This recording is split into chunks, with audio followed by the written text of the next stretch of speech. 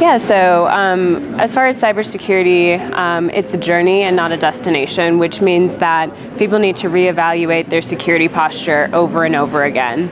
So with that being said, the single most important thing is executive support in order to implement cybersecurity programs. More and more, we'll see that regulatory requirements drive executive support, but without that regulatory push, sometimes we see that executive support to implement cybersecurity practices and procedures is a challenge.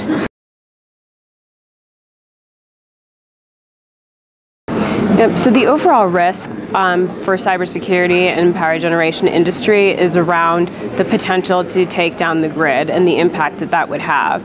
In order to combat that risk, we recommend that generators really understand their risk posture by taking care of some of the fundamental cybersecurity processes and procedures. One way to do this is to really understand your environment, because you can't protect what you don't know about.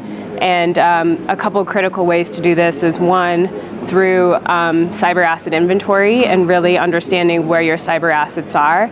And secondly is understanding that the assets within this industry have long life cycles, and so some of their assets weren't created with cybersecurity in mind.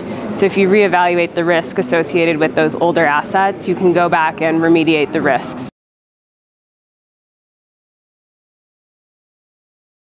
While there's many benefits to having distributed energy sources, it also increases the exposure for cybersecurity risk.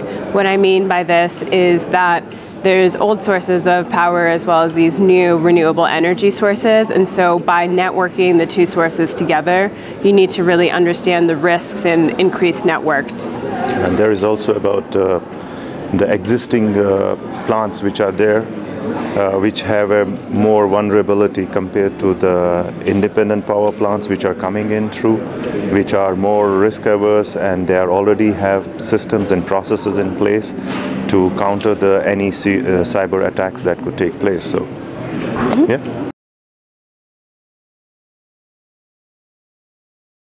First of all, on the digital front, there are a lot of steps that are being taken place. Now there are markets where, like for example, South Africa itself has a lot of power generation in place already, and it's looking at optimization of its plants, optimization of its resources, and optimization of its tools and processes that need to be done.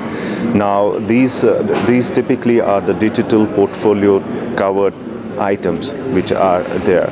Now one of the major things of course is the cybersecurity on the digital front, where we see a lot of vulnerability of a lot of plants across Africa, not only on the thermal side but also on the hydro side.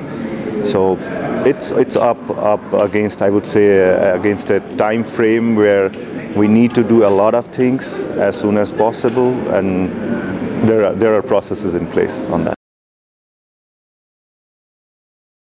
So there's lots of benefits associated with leveraging the smart grid and smart assets. With that, we recommend a standardized approach for mitigating cybersecurity risks, and this starts with the design and standardized architectures. This helps you address risks, incident response when it comes to cybersecurity. So what we've seen with some of our customers is there's maybe been hesitation to leverage the smart grid because there's lack of understanding of how to address cybersecurity risk. But with a standardized approach, you can leverage the smart grid with greater confidence.